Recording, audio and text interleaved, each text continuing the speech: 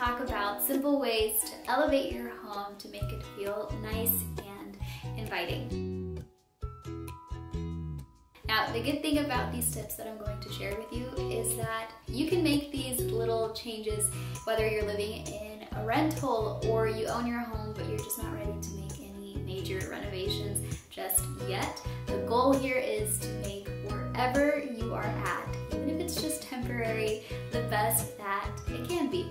So throughout the video, I will be sharing some pictures from some of my favorite interior designers and home accounts that I love to follow and that I get so much inspiration from. Before we jump in, if you're not yet subscribed to my channel, please consider doing so. I would love to have you here. So tip number 1 to elevating your home is to add texture. And by texture, I mean curtains, rugs, throw pillows, wooden elements. These are little things that make such a drastic difference in your space. They warm up, dress up your home, and makes it feel complete. Of course, you can also add texture with so many other things, for example, books. I don't know why, but I love seeing a good stack of books in a room. You can also add texture with a throw blanket on a couch, or even by mixing materials like a leather couch with a velvet armchair across from it. All of these things adds nice visual interest. Tip number 2 is to swap and update. I know a lot of people living in rentals are a little hesitant to make any changes in their place because it's not actually their place, but there are things that you can very easily swap out and update, like doorknobs, cabinet knobs, light fixtures, shower heads, window treatments. Of course, if you are swapping anything out, you just want to make sure you're keeping the original stuff so that whenever you do move out, you can just easily swap it back and the house is just as the landlord left it. Tip number 3 is to paint or add wallpaper to your walls. I know painting sounds a little daunting, but the aftermath of a fresh coat of paint on your walls is just so nice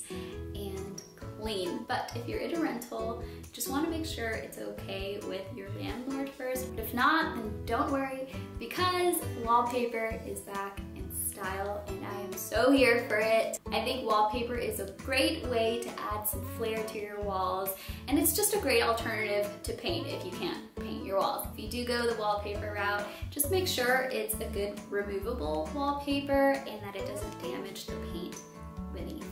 Speaking of walls, tip number 4 is to add art to your walls. Art on your walls brings a room to life. Hang a nice painting over your couch, your bed, over the toilet, or add a nice little painting on your kitchen counter. You can also do a fun gallery wall with family pictures or just random art. Adding mirrors on your walls is also really nice and pretty, or even just leaning it against the wall. And if positioned in the right spot in your room, they will catch and reflect light, and I just think that's the most magical thing.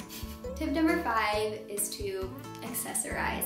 Styling your home with accessories gives a space character and a fun personal touch. Styling coffee tables and built-in shelves or floating shelves is so fun to do, but you want to make sure that you're not overdoing it with the accessories and then just have a bunch of trinkets laying around your house. Tip number 6 is to invest in quality and timeless pieces. Purchase items that you can use right now in your temporary home, but you know that you'll be able to use in your forever home. So these can be little splurge items like a really nice mirror or a really nice lamp, light fixture, appliances even, or even a nice quality rug. Just nice splurge items like that that you can save for your forever home in the future. Tip number 7 is to rearrange your space. If you're tired of the same old layout, then revitalize that space by moving things around, rearranging your furniture and decor and putting them somewhere where you think might look good. Doing this creates a fresh, new look and gives you just a whole new perspective on your space. Tip number 8 is to add life to your space. Get some plants, a nice olive tree, a fiddle leaf tree, some fresh flowers, succulents. Grow herbs in your kitchen. All of this life and green in your house is such a mood booster and has so many benefits, and they also look amazing in your house. Tip number 9 is to have a nice smelling home. I think every house has a unique smell. There will be times where I'll smell something and it just smells so familiar, and then I'm like, oh, this smells like so-and-so's house. And I just think it's crazy how scents can really bring you back to a certain time and place.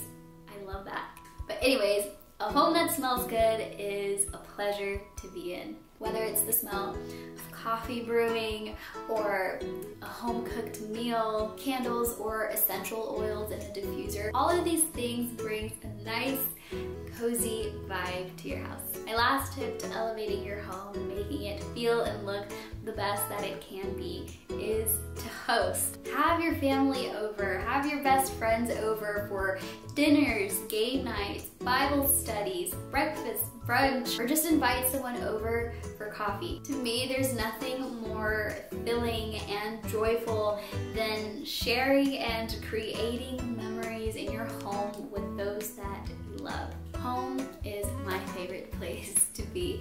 So I hope that you guys enjoyed these tips. I hope some of them were helpful. Let me know what some of your tips are. I would love to hear them and also incorporate them into my house. Don't forget to like and subscribe to my channel if you haven't already. Thanks so much for watching, and I will see you in my next video.